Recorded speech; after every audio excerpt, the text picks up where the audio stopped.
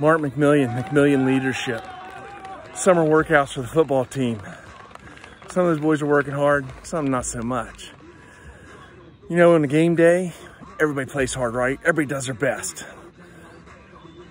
In the Army, we called those guys Spotlight Rangers. You know, when the spotlight was on them, when they're front and center, they're doing their best and just spick and span perfect.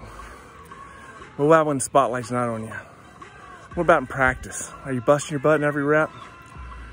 And you see it in high school athletes, boys and girls both. The ones that bust their rear end in high school, their best in the game, is up a notch. It's up a notch. And that's the way it is in life, right? You can't just be on when the spotlight's on you.